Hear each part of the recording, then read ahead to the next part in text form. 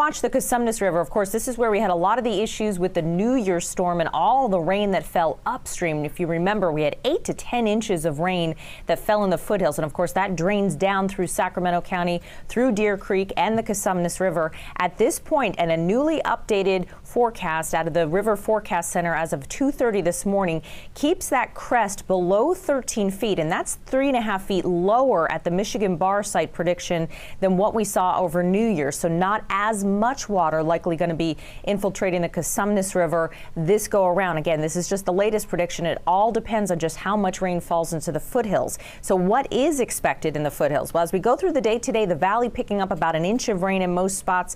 The foothills about 1.5 inches of rain in Placerville, about 1 inch and 8/10. And as we go into tonight, we do see a lull. So I put this into motion all the way through Tuesday morning. We don't pick up that much rain after this morning and midday rain into tonight. In fact, it'll pick back up by tomorrow morning likely at this time, and we'll start to add back to those totals. And in total, by the end of Tuesday, in the foothills, we could see 2 to 4 inches of rain. In the valley, we could see 1 to 2 inches of rain. Some spots maybe even a little bit more. You can see Stockton and Modesto picking up anywhere from 2 to 2.25 inches of rain likely as we end the day on Tuesday. And still some residual showers may even linger on Wednesday. Again, this is just model predictions, something we're going to be updating you throughout the morning and through the next couple of days, all eyeing those rivers as to how much rain falls, especially in the foothills. Over to you.